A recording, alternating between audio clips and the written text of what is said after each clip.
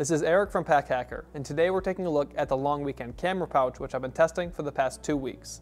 If you find this video helpful, make sure you subscribe so we can continue making content like this to help you travel smarter.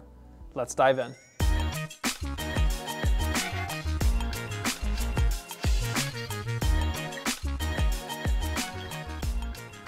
So on the exterior here, we have a 210D nylon. It's got that rip stop, printing on it, fabric. It looks pretty neat. I think there are 3 colorways available. We got the black one, which has the white accent here. I think it looks really nice. It reminds me of like graph paper from like math class in high school. It just has a very kind of technical but also vintage look because of this large logo here. We have a small one on the back here just with the little graphic there. But normally I don't like big logos, but because of the styling of this, I guess I would say, I think it looks pretty nice. But if you're someone who just really doesn't like big logos in general, you might not dig this. But as far as logos do go, I like how this looks, and I think that it just has a nice vintage, but then like technical and neat look as well. But I understand that might not be for everyone. But this top closure here, as you can see, it does have some holes in it. I mean, you can kind of get it a bit tighter, but at the end of the day, you're not going to get a perfect seal there.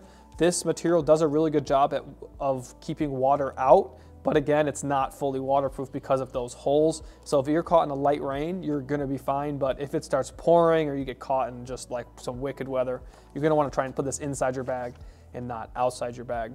But to put it outside your bag, there are these loops here on the back side. There's 3 of them here. So you could run this through your belt if you want to kind of have it on your belt, or you could put a carabiner on there and hook it to something, run a strap through there.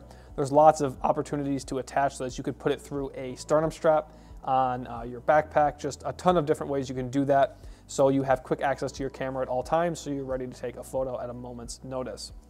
We have one on the side here as well, and then another one on this side over here too. So you can really attach this on the back or either side, which is helpful, and just it's nice to see because they don't get in the way when you're not using them. So sometimes with like attachment loops, they're just kind of big and in the way, and these ones are on the back and they're bigger. So if these were on the front or something, they might be in the way, and these ones on the side, it's just one. So if this was all the way down, it would kind of like harm the closure system. So overall, very happy with that. And the hook and loop fastener here is very sturdy. It doesn't come undone when you don't want it to. And it's I got a pretty big width, so if you were to try to put something taller in there, you could kind of secure it like that, and it's still pretty secure. Not as secure as if you go all the way, but it does a good job.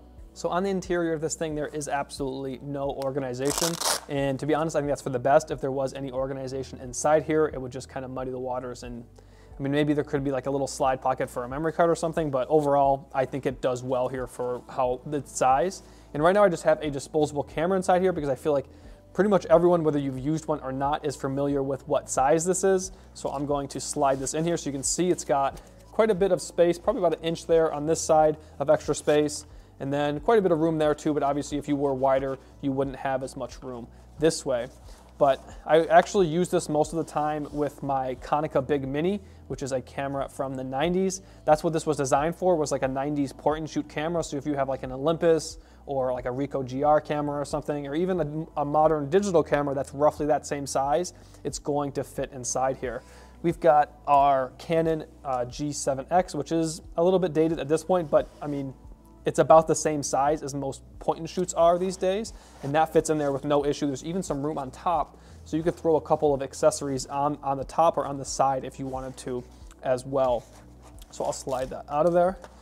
But yeah, if you have, really any point and shoot, so long as it isn't like running into a more professional camera like your Fuji X100 series camera is not going to fit inside here. But if you have something smaller that's pocketable, it's going to fit inside here, so that way you can have it on your front, you can wear it, and you can access it at all times.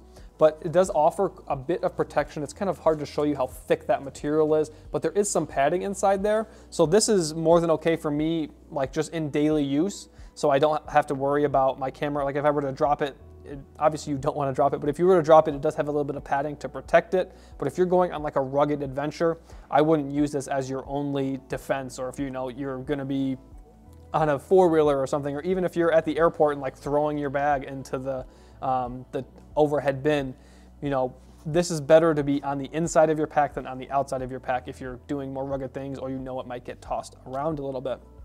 But I really dig using this thing because when you're on your way somewhere or you're traveling to your destination, you can throw your camera inside and close it up, and then you can also put like maybe an accessory on the top or the side, or if you are using a film camera, you can put your camera in there and have your film in a baggie and take it through security and have them check it and not go through the x-ray machine. And then when you get to your location and you want to go out without a backpack or something like that, you can pull your camera out and you just hold this and you're taking pictures and all that, or if you have your disposable or film camera, you have that and you're taking pictures, and you can load this up with film or accessories. Like if you have a camera that accepts filters, you could throw some filters in here.